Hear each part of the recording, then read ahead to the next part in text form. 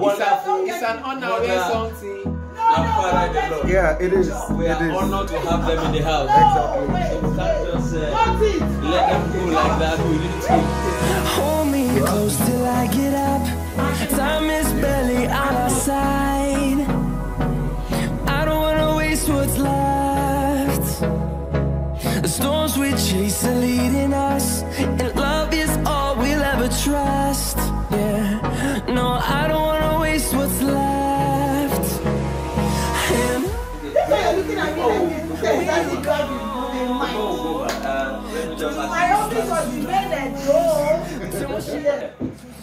Okay, viewers. Right here in the house we have our mama. I can't believe this. Apostle Dr. Uloma. Viewers, I can't believe this is happening. Wow. To you. Yeah. Wow, it's a privilege. It's an honor. My office has been invaded. And we have our father in the house also. Whoa.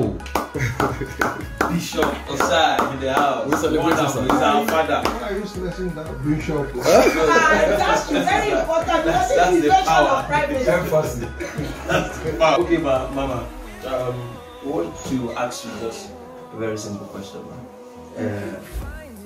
What year were you given the vision of HGF? It is well within my soul. Yeah? It's not 2008, Abby. Yeah? I don't know, because who have invaded my privacy? God, it's 2008. You know. What else do you want to ask me? This is the invasion of privacy. Okay, 2008, man. Yeah. 2008. And since that 2008, I know there must be, a lot of challenges. How do you pass through those challenges? Oh, it's not the challenges that gives us the stepping stone to get to where we are. Yeah, it's a bishop. You're a bishop now, so you should understand what I'm talking about. It's the challenges that gives us the stepping stones to where we are. There has been challenges.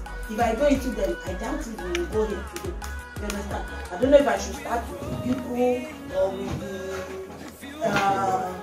other commissions or with the even colleagues in ministry, or which one am I supposed to talk about? There have been challenges, but Jehovah has been faithful. So Jehovah has been faithful with the challenges. We also understand that you've been doing what we call the food pantry. HDI Vision. Yeah, so how did you... HDI Vision came in South Korea. I don't know if I ever told you. I went to South Korea to this World Peace Center, and in the hotel room in Ramadan Hotel in Seoul. That was where the Lord spoke to me concerning HDI, Humanity Development Initiative.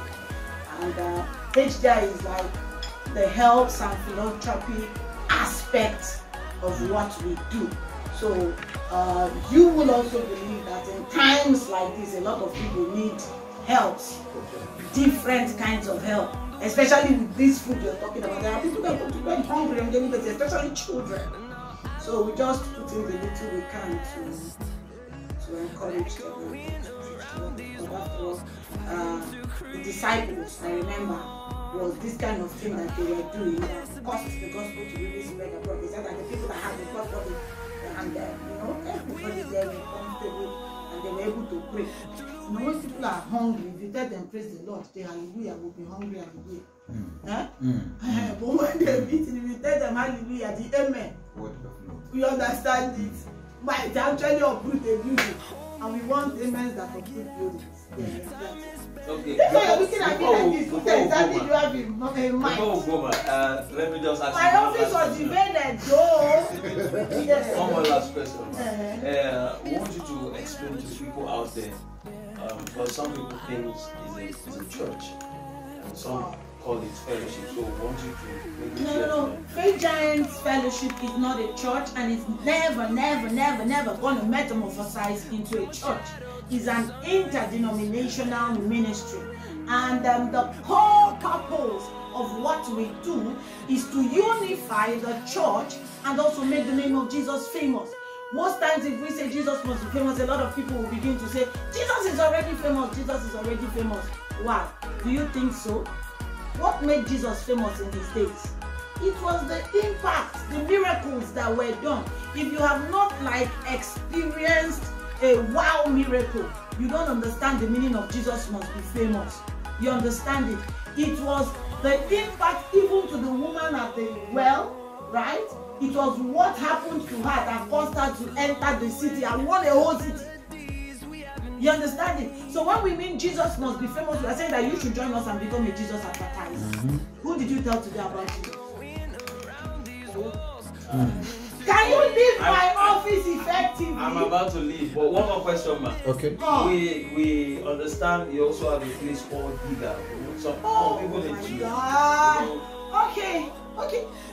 You know, just to be you're doing an interview, I would have been looking good, you know. You know, usually look good, but I would have been looking good, you know, properly.